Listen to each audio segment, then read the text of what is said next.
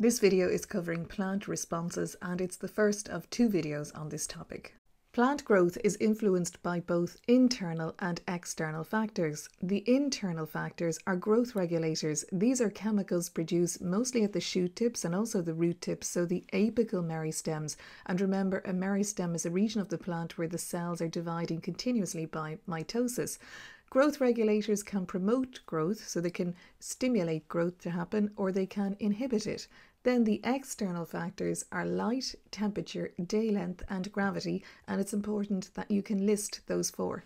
So let's look at the external factors. Well, light is needed for photosynthesis, it's essential. Day length is also really important because it ensures that the plants flower at the right time of the year. This is very important for their survival.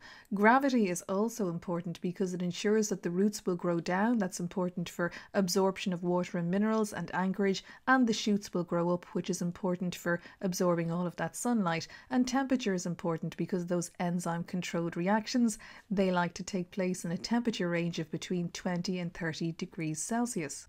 Plants are living things, and like all living things, they respond. It's one of the characteristics of life. So the way in which plants usually respond is by changing how they grow, usually. This is known as a tropism. It's defined as a growth response of a plant to a stimulus. Really important. So the main tropisms are how a plant grows in response to light, water, chemicals, gravity, and touch. Phototropism is defined as the growth response of a plant to light. So the stems are going to grow towards the light, towards the stimulus, so they're positively phototropic, but the roots will grow away, so they're negatively phototropic. Geotropism is defined as the growth response of a plant to gravity. So the roots will grow towards gravity, they're positively geotropic, but the shoots will grow away from gravity, so they're negatively geotropic. Chemotropism is the growth response of a plant to chemicals. An example of this is the pollen tube in sexual reproduction of a flowering plant. Remember, the pollen tube grows down into the style towards the ovule, and it's doing so in response to chemicals produced by the ovary.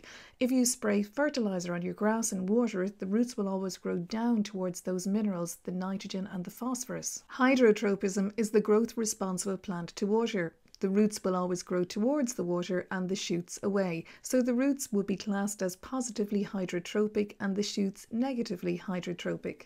Thigmotropism is the growth response of a plant to touch. So think of ivy climbing up a wall or a house, or those climbing roses. They have little parts in their stems called tendrils, and they wrap around whatever they touch. So now it's important to discuss growth regulators, those chemicals that control the growth of plants. So the first thing we need to do is define growth regulator. It's a chemical that controls the growth of plants, and it's important to learn that definition. Growth regulators can be split into two groups. They're either classed as growth promoters, so they cause growth. For example, the auxins are a family or a group of growth promoters. The most common auxin is IAA, indole acetic acid, and we'll cover a lot about that later on.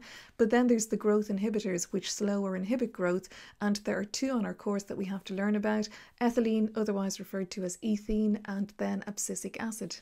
So I think the best way to deal with these growth regulators is to draw a table and to write the key features in. So you can pause the video and take this table down, or you can do it later, but a table I think is easiest for learning this material or gathering it all together. So if we look at the growth promoters here on the left, you can see that the auxins are the group that we study. So the most important auxin is indole acetic acid. It's the most common and it's referred to as IAA, and you're going to meet it a lot throughout the rest of this chapter. So it's produced in the apical meristems, so the root tips and shoot tips, but mostly the shoot tips, and it's transported downwards. It's also found in developing seeds and in young leaves. Auxins or IAA cause stem elongation, so they cause the stem to get longer, and they do this by causing cell elongation. They also cause root growth, but the concentration has to be very low to stimulate root growth. At high concentrations, it's going to inhibit root growth. It also causes fruit formation. It's responsible for phototropism, geotropism, and high concentrations of IAA will prevent leaves falling from the trees. Also, IAA is important for apical dominance, so it maintains apical dominance. It prevents side branching. So now let's do the growth inhibitors. Well, ethene or ethylene is a gas, so it's very unusual because it's the only one that's a gas. Then we have abscisic acid. So ethene and abscisic acid can be produced in most parts of the plant. Ethane is responsible for ripening fruit, so it's used commercially for ripening fruit. Ethane also causes the leaves to fall from the trees, and ethane is produced when plants are stressed or wounded. Abscisic acid is known as the plant stress hormone because it causes the stomata to close in times of drought. It maintains dormancy in seeds as well, so it inhibits germination, so that's really important for your course. So we study auxins in great detail in this chapter, particularly IAA, so this is just some other information on auxins. So just to recap, we know that they're produced in the apical meristem, so the shoot tips in particular, and they're produced in very tiny amounts, and they're transported downwards through the plant, and it's thought that they're transported in the phloem.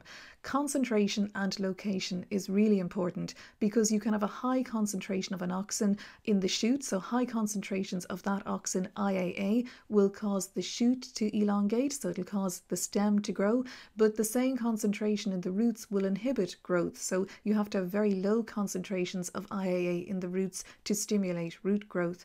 And growth regulators, it's important to know, they can interact with each other, so they can work together. Some of them can work together to boost an effect, or they can have an antagonistic effect where one stops the other from working. Auxins are responsible for phototropism, the growth response of a plant to light. Where the stems or the shoots are positively phototropic, they'll grow towards light. In particular, it's IAA, that auxin indole acetic acid. When the plant, or in particular the plant shoots, are exposed to equal amounts of light, the IAA made in the apical meristem at the tip of the shoot, it will diffuse down equally through the stem, and it will cause all of the cells to elongate, and this causes the plant to grow upwards, so the stem or the shoot grows upright.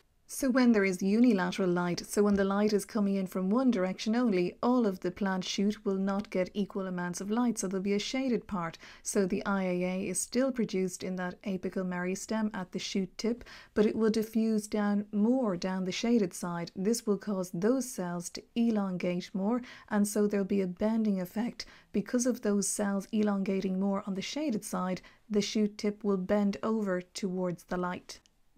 So auxins, in particular IAA, are responsible for apical dominance. So when the apical bud is present, that apical meristem, IAA is produced here, and the IAA will inhibit the lateral buds or the axillary buds from growing, so you will get a tall plant with not much side branching. However, if you cut off the apical bud, that apical meristem, lateral or axillary buds are no longer inhibited and they grow, so you get a shorter plant with much more side branching.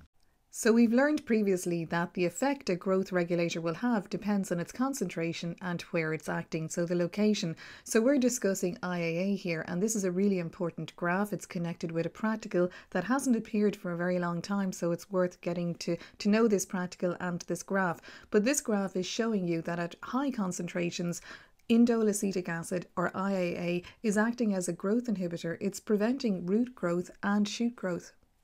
When you examine the graph, you can see other things as well. You can see that at very low concentrations of IAA, the roots are stimulated to grow, and at slightly higher concentrations, the shoots are stimulated to grow, but the roots are inhibited at that concentration. So we also learned about ethane or ethylene, our growth inhibitor, and it's very unusual because it's a gas, it's produced in most parts of the plant, and it's responsible for ripening fruit. And once some ethane is produced, it will stimulate the production of more ethane.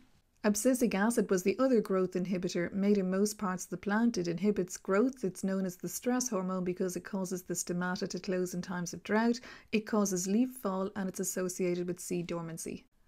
So you have to give examples of commercially prepared growth regulators, and one year they asked you for 2 particular auxin examples. So rooting powders is the first auxin example. Naphthol acetic acid, or NAA, is a rooting powder. So if you take a cutting from a plant and dip it into rooting powder, it will stimulate the roots to grow, so you get a new plant that way. You can plant it in a pot. So then ethane is the gas that's used to commercially ripen fruit. Another example for auxins is that they're used in tissue culturing for plants. So at different concentrations they'll stimulate shoots to grow, and at other concentrations they'll stimulate roots to grow, and auxins are also used in the production of seedless fruit. So what should I know at the end of this video? We'll be able to list the internal and external factors that influence plant growth. That's easy. So state what a growth regulator is, really define it.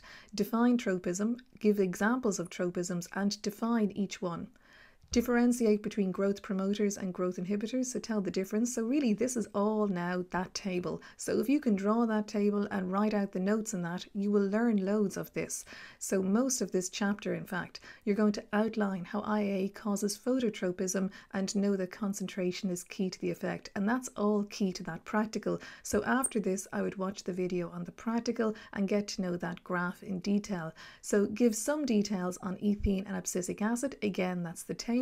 And give 2 uses of commercially prepared growth regulators. I would know a lot of them, so you have choice, and know 2 uses for auxins specifically.